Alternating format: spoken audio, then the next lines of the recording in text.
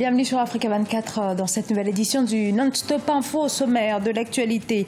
Y a-t-il des tentatives d'intimidation et de sabotage? Des campagnes de Franck Habineza et Philippe Mpayimana, c'est ce que dénoncent ces deux candidats à la présidentielle rwandaise du 4 août. La Banque de développement des États de l'Afrique centrale au secours des pays de la sous-région, des pays en quête de diversification de leurs économies qui subissent les contre-coups de la chute des cours mondiaux du pétrole. Quand Mogadiscio reprend des couleurs, restaurants, supermarchés, salons de coiffure, tous font appel aux doigts experts de Mwawi Hussein Sido, un peintre en panneaux publicitaires. Au Rwanda, les candidats à la présidentielle poursuivent leur campagne. Deux candidats sont en lice face au président sortant Paul Kagame. Si le président se montre confiant, il n'en est rien pour ces deux adversaires qui dénoncent ouvertement de nombreuses tentatives de sabotage de leur campagne de la part des autorités. Reportage de notre correspondant Olive Adjakotan. Philippe Mpayimana, un indépendant, et Franck Habineza, candidat des écologistes à la présidentielle rwandaise du 4 août 2017, ont déjà connu des actes de sabotage de leur meeting depuis l'ouverture de la campagne électorale le 14 juillet. Le candidat Mpayimana a même été empêché par les autorités locales de tenir des meetings dans l'ouest du pays, lesquels ont été arrêtés le 21 juillet 2017 pour ce forfait. Mais Mpayimana réclame plus de fermeté. C'est une erreur technique. Il y a par contre d'autres coins où quelques autorités locales ont agi délibérément pour freiner la population à assister à nos campagnes. Là, je dois vraiment donner libre cours à la justice, à la police pour que les choses pareilles ne se reproduisent. Franck Habineza, porte-flambeau du Parti démocratique vert du Rwanda, a lui aussi été obligé d'annuler un de ses meetings à l'est du Rwanda le 17 juillet 2017. Son parti a même accusé les autorités locales de sabotage et menacé de se retirer de la campagne. Quand nous sommes arrivés, on a remarqué que l'endroit que les autorités locales ont homologué pour notre meeting est un cimetière, comme vous le voyez. Si ces actes de sabotage continuent, cela va clairement montrer que notre droit de faire librement campagne n'est pas respecté. Pour rappel, l'article 558 du Code pénal rwandais stipule que quiconque viole les lois électorales écopera d'une peine d'emprisonnement de 2 ans et des amendes allant de $1176 à $1764. La crise économique dans les pays d'Afrique centrale. Le Gabon, par exemple, le 5e pays africain producteur de pétrole, a vu ses recettes chuter de 50% depuis 2012. Dans cette conjoncture difficile, la BDAC, la Banque régionale de développement, s'est imposée comme une institution majeure pour accompagner les nouvelles orientations politiques de ces États pour ne plus dépendre du pétrole. Deo Gracias Podo. Depuis 2014, la crise économique et financière mondiale continue d'impacter l'économie des pays de la CEMAC, communauté économique et monétaire de l'Afrique centrale qui repose essentiellement sur le pétrole. Entre la détérioration des équilibres macroéconomiques, les déficits budgétaires ou encore le ralentissement de la croissance économique, la Banque de développement de la communauté s'est engagée à accompagner ces États en difficulté.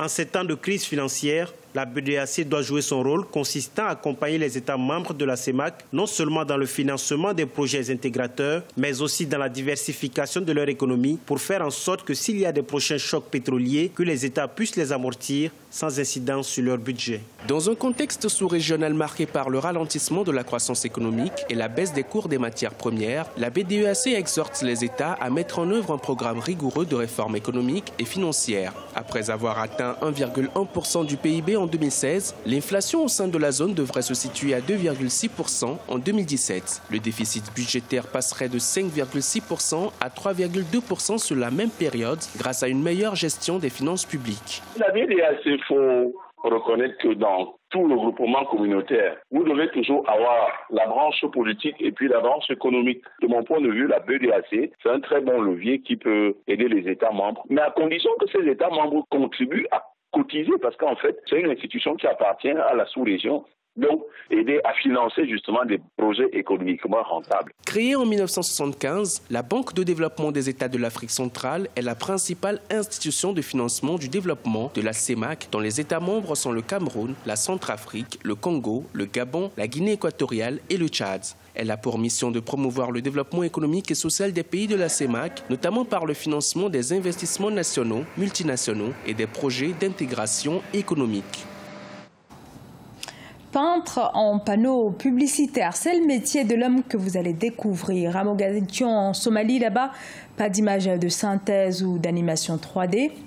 Mouawiye Hussein Sido réalise toutes ses peintures à la main et en seulement 20 ans, il a déjà cumulé plus d'une centaine de fresques. Ibrahima Djoumaba. En Somalie, l'art rupestre a conquis un nouveau secteur d'activité, en plus du domaine culturel. Dans la capitale Mogadiscio, l'artiste Hussein Sido a mis en place un concept publicitaire pour les commerces à partir de ses fresques colorées. En lieu et place des panneaux, plusieurs magasins, boutiques et centres commerciaux font peindre leurs locaux pour rendre visibles leurs différents produits. Je crée mes propres images et c'est ma compétence. Je ne copie jamais d'autres personnes. La plupart de mes images représentent la culture somalienne et je crée ces peintures pour différents types d'entreprises et de magasins.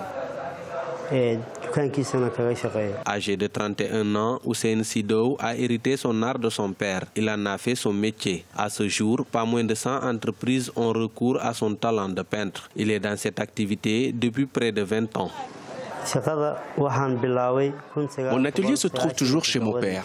En 1998, il s'est retiré de l'art. J'ai hérité de ses affaires et je travaille dans les 16 districts de Mogadiscio.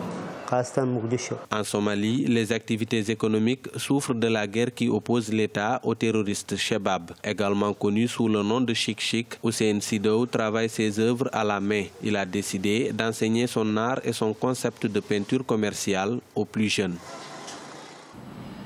Et on en vient à présent aux éliminatoires du championnat d'Afrique des Nations. Le Bénin était face au Togo à l'issue d'un match très disputé. Le Bénin s'est qualifié pour le dernier tour de la phase éliminatoire. Le résumé de la rencontre dans ce reportage signé Lefti Ounou et Idlet Merabel Bissou. La sélection locale du Bénin a obtenu son billet pour le dernier tour des éliminatoires du championnat d'Afrique des Nations Kenya 2018 ce dimanche 23 juillet 2017 au stade Général Mathieu Kérékou à Cotonou. C'est à la faveur du match retour contre la sélection locale du Togo. Les 90 minutes de jeu se sont soldées par un score nul, un but partout. C'est suite à un coup franc que le dossard numéro 17 du Bénin, Waris Aboki, a trompé la vigilance du gardien togolais d'une belle tête et a ouvert le score à la 52e minute du jeu. L'égalisation togolaise est intervenue à la 73e minute sur un but de Seonou Kwadio. Au départ, je pense qu'ils étaient un peu crispés. Il a fallu qu'on le pousse un peu. Et après, quand on a eu la première occasion, je crois qu'ils se sont rendus compte qu'ils pouvaient faire quelque chose. Et à partir de là, il y avait le déclic. Honnêtement, contrairement au match aller, l'équipe a vraiment montré de belles choses. Dommage qu'on en arrive là, quoi. Le match aller était soldé par le même score d'un but partout. Cette parité du score sur les deux matchs a amené les deux formations à la fatidique épreuve des tirs au but. À travers plusieurs suspens et les beaux gestes techniques des tireurs, le Bénin sort victorieux au cours de cet interminable exercice, 8 tirs à 7. La qualification, on le prend. La manière reste très peu. Parce que si je me souviens très bien par rapport au match aller, j'ai bien dit au Togo que le plus dur, c'est à Cotonou. On l'a vraiment remarqué et c'est ça qui a fait durer le suspense. Mais finalement, je crois que tout le monde doit être content. Parce qu'apparemment, si vous devez faire vos analyses, vous avez une équipe qui a joué au foot sans championnat, si je peux me permettre le luxe. Mais au jour d'aujourd'hui, on est content de continuer un travail parce qu'on est qualifié. Pour le dernier tour qualificatif, les écureuils locaux joueront en double confrontation contre leurs homologues, les Super Eagles du Nigeria. Les deux matchs se tiendront courant août 2017. On rappelle, le CHAN 2018, qui est à sa 5e édition, se tiendra du 11 janvier au 2 février 2018 au Kenya. Et dans l'actualité sportive, dans l'actualité également, les Jeux de la francophonie, hein, bien sûr. Le public est toujours au rendez-vous. 4000 athlètes venus de 53 pays à travers le monde sont toujours à Abidjan. Ils s'apprêtent d'ailleurs à reprendre les chemins de la compétition dans quelques heures. On fait le point, hein, mais avant cela, sur les résultats de ce lundi avec la finale d'athlétisme. Très belle performance de la Marocaine Malika Akawi qui a décroché la médaille d'or dans le 800 mètres dames. La Béninoise Noélie Yarigo a pris la médaille d'argent et le bronze est revenue à une autre Marocaine, Hilali Siam. Dans le 800 mètres toujours, mais cette fois chez les messieurs, ce fut un podium 100% Afrique du Nord avec les Marocains Oussama Nabil et Mostafa Smaili respectivement en médaille d'or et d'argent. Le Tunisien Riyad Chinini a refermé ce trio. Du côté du 100 mètres dames, la Congolaise Natacha Ndoye Akambi a décroché la médaille d'or. Elle a été suivie par la Camerounaise Marie-Gisèle Elémé-Essé, médaillée d'argent. Chez les messieurs, le Seychellois Dylan Sikobo a fini le 100 mètres avec l'or. Déception par contre pour l'Ivoirien Arthur Sisségué qui a manqué de peu la première place du podium. Il a tout de même obtenu la médaille d'argent. Ce journal a été réalisé par l'ensemble de la rédaction. Merci à vous de l'avoir suivi. Dans un instant, une nouvelle édition de l'actualité sur Africa 24.